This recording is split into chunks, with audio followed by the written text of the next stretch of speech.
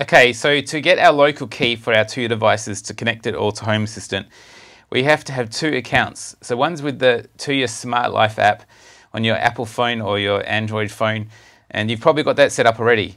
So use that account to set up your device initially to connect it to the Tuya platform. From that, we can get the local key that we need to set it up in Home Assistant for Tuya Local. So once you've got that all sorted, then you can come across here to tuya.com and you can go to the IoT platform up in the top right hand corner. Now, if you don't already have an account, you will need to go through the account setup process. So there's a sign-in page.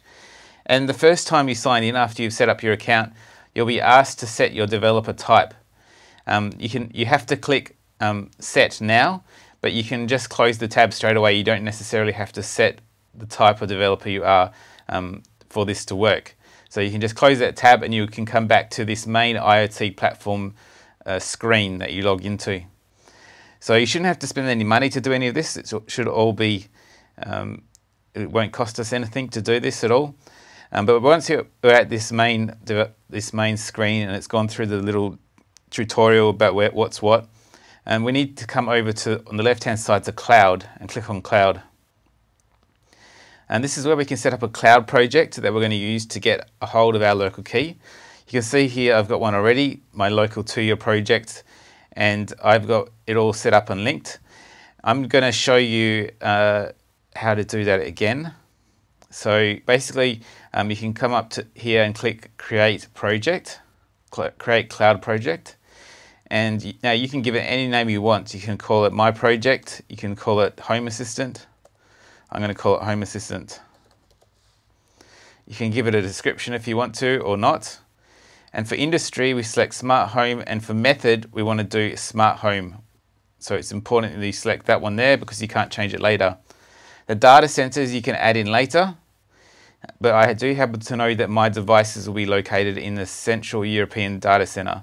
So I'm going to select that one there. You can come in later, and if you're looking for which data center your devices are located at, and add more, or you can just add them all now. So I'll just add them all in now. So now that's the project set up, we can just do create. Okay, now we have some APIs that come with it, and the ones that come with this setup, like here, the selected APIs, these four, these are the only ones we'll need to use. So we can just do authorize to continue installing these APIs, which we will need. Okay, so now we've got our project set up. It's entered into the cloud project itself. So if we were to come back out into the cloud, we'll see that we've got our new project here. So we'll just enter into this project. Okay, so now we've entered into our project. We're going to come across to devices. And now we're going to link our Smart Life account with our developer's account.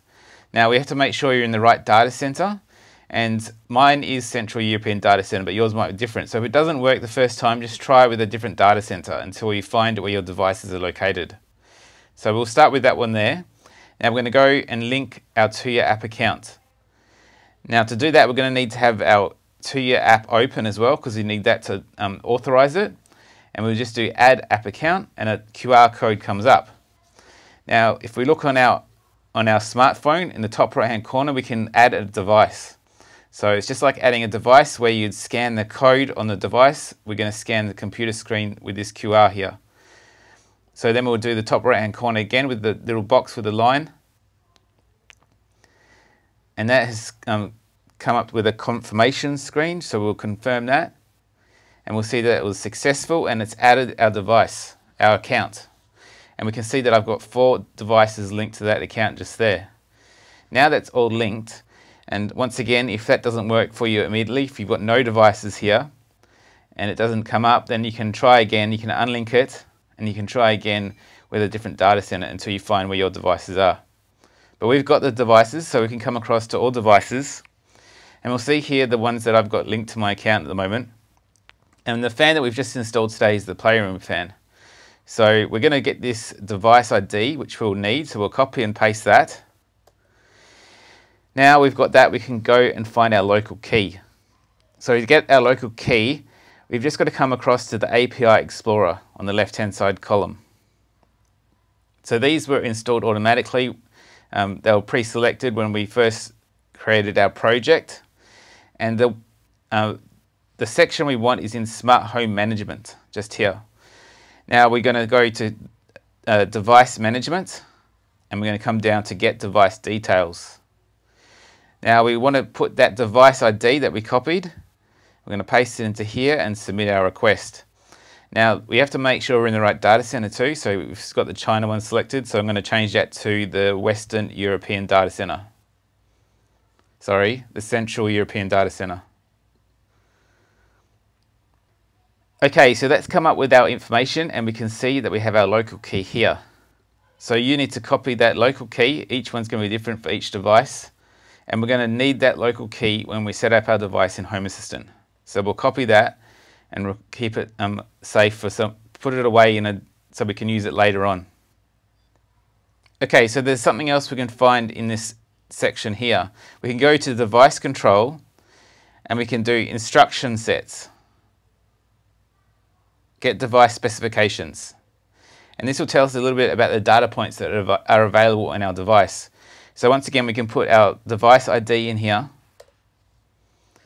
and submit the request, and it will tell us what the data points on our device do. So these data points are used in Home Assistant to set up the device.